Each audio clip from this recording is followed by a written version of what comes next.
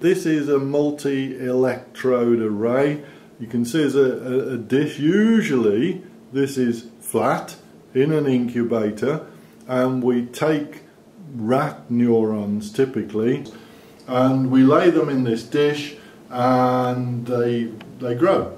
We, after 1 week, we pole round these external electrodes and send pulses into what is now a brain and see where we get responses on other electrodes.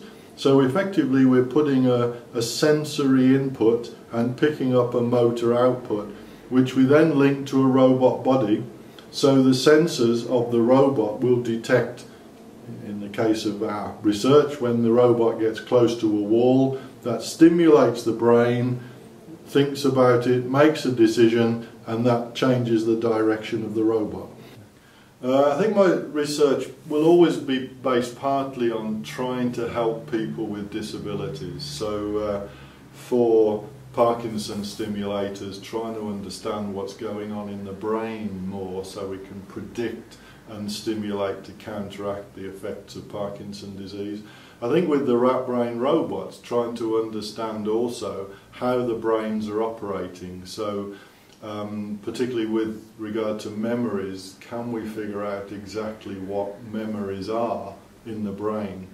We have a unique opportunity by moving the robot around.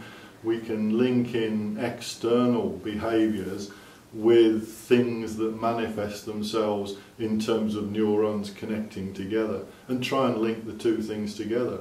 There's a lot of theories about what memories are, but we still don't know what is a memory. So if we can figure out some engineering approach by trial and error, maybe this is what it is, then we can apply new neurons, stem cells, different approaches to try and retain memories. So that's something I'd really like to achieve. This is Mogui. Mogui is Mandarin Chinese for magic ghost. And Mogui is a research project. At the moment it's just going through a sequence of movements. But Mogui has 5 senses, has vision in its eyes, an infrared on its top lip sensor, has radar in its nose, which you'll be able to see, has ultrasonic sensors, and then audio. So 5 inputs, and what we're trying to do is to fuse the information together, which is, for artificial intelligence, it's a bit different. Very often AI is based on 1 or 2 pieces of sensory input. Mogui has 5, and fusing the data together actually gives us some inkling as to how the human brain works to a certain extent. We hope, anyway.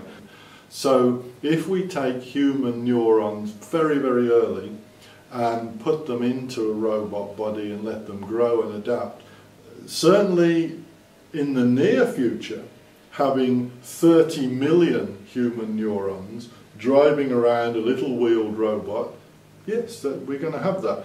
Whether you call that a human brain, if we have 100 billion human neurons, which is the same size, that's what it's in a human brain, driving around a robot body, there is a scale-up issue, but I can't see why that will not be possible in the not too distant future.